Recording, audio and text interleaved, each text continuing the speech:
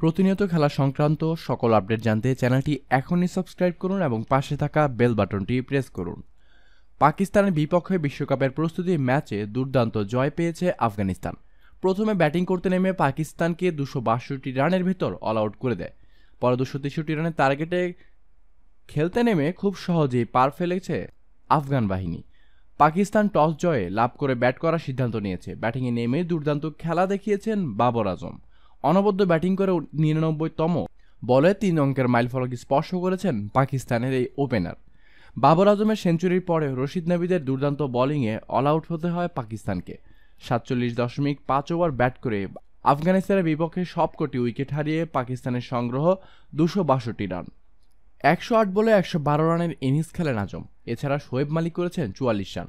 আফগানিদের পক্ষে 46 রান খরচায় 3 উইকেট নিয়েছেন মোহাম্মদ নবী। এছাড়া 2টি করে উইকেট পেয়েছেন রাশিদ খান ও দৌলত জারদান। 263 রানের টার্গেটে খেলতে নেমে শুরুতেই ঝড় তুলেছে দুই আফগান ওপেনার, আর ঠিক এরই মধ্যে 26 রান করে ইনজুরি নিয়ে মাঠ ছেড়েছেন মোহাম্মদ শেহজাদ। শাদাব খানের দারুণ বোলিংয়ে 49 রান করে ফিরেছেন হজরতুল্লাহ জাজাই ও ওয়াহাব রিয়াজ দুর্দান্ত বোলিংয়ের 32 রান করে ফিরেছেন রহমত শাহ। এরপর নবী ও সাইদির দুর্দান্ত ব্যাটিংয়ে আফগানিস্তান পৌঁছে গিয়েছে জয়ের দ্বারপ্রান্তে। আর ঠিক তারা ম্যাচটা জেতার পরেই সংবাদ সম্মেলনে এসে বলেছে যে পাকিস্তানকে হারিয়েছি, বাংলাদেশকে টার্গেট করে রেখেছি, কারণ আমরা বাংলাদেশের বিপক্ষে খুব হেসে খেলে জিতব।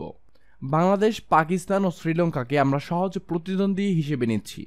তাদেরকে উড়িয়ে দিতে আমাদের খুব সময় লাগবে না। এবং তারা বলেছে যে তারা নাকি আশাবাদী বিশ্বকাপ জিতবে। দর্শক, রাশিদ খানের আপনি কতটুকু যুক্তিযুক্ত মনে করেন তা আমাদের কমেন্ট করে জানাতে ভুলবেন না।